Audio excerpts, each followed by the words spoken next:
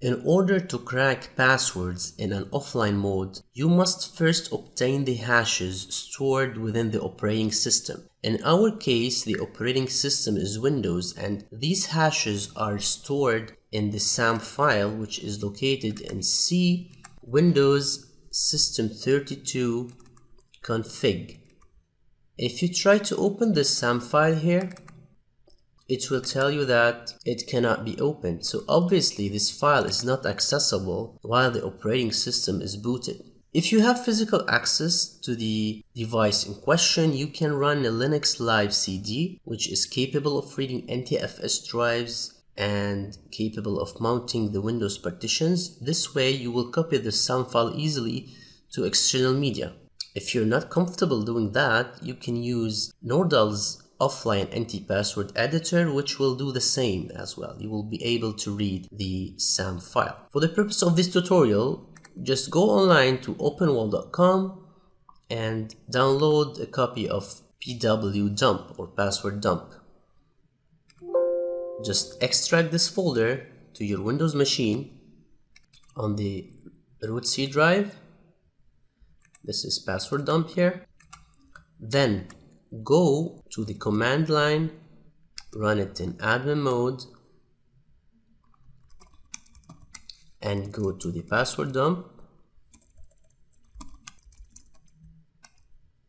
Then issue the command pwdump.exe, then redirect the output to crack.txt. If you go to the password dump folder and open the crack.txt, you will see that the hashes has been dumped here, and you will see the list of usernames and the IDs of the usernames. Then you will see two hashes separated by colon. The hash on the left side is the old LM hash, and the hash on the right side is the new NTLM hash, which is more secure. We'll take this hash here, copy it, because we want to crack it and try to crack it. Just copy this hash here and go to the Linux machine, open the terminal, and now we want to create a file that has this hash. So just use the command echo and then redirect the output to a file named windows hash.txt.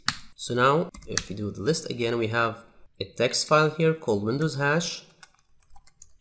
Just see the content of the windows hash, and here you go. In the windows hash we have this hash that we are trying to crack. Now we'll use the application John the Ripper in order to crack this hash. John the Ripper is actually one of my favorite password cracking tools because it supports lots of hashes. So it's very easy, just type in John and the help menu will pop up here. The syntax is very easy.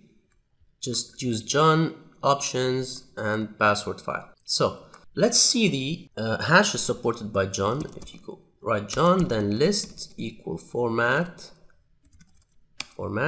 you'll see all the hashes that are supported by John here. So let's try to crack this hash that we just got from the Windows machine. So John, and we need to specify the format. If you don't specify the format, John will kind of recognize the format on its own. But in order to make things easy, we will tell him the format type of the hash, which is NT. Then you specify file that you want to crack, which is windows hash.txt. Then you specify word list, any word list. John can use its own word list. You can download extra word lists. See in the upcoming tutorials how to create good word lists. But for the sake of this video here, I've created my own word list. Word list equal, it's wl.lst, just a random word list that I'm using, and just hit enter. Okay, so obviously it figured out the password, and once John figures the password, it will store it in a file called john.pot. So try to locate john.pot, and here you go. Just copy that and try to open it in LeafPad. And here you go. This is our hash here, which is NT, and this is the cracked password. Once John cracks a hash, it stores it in the john.pot file. So if you want to crack the same hash again, it will not redo the effort unless you remove this file. John supports advanced password manipulation, cracking by using the rules. So if you want to see the rules, you can issue this command here, and these are the advanced rules that John might use in order to crack a hash.